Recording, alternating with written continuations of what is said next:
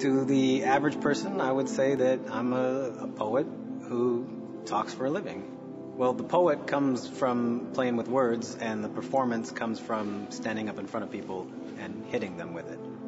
I'm not an illusionist, but I'm a performer, and this is the one thing I think people get twisted about a poet. They think that you are up there to kind of bare your soul. I'm up there for a lot of reasons. Soul bearing is one of them, but I am a performer, so I will lie to you.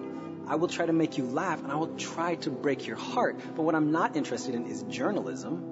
I am nutso about the ancient form of poetry. I speak ancient Greek, okay? That's where I'm coming from, the classical tradition.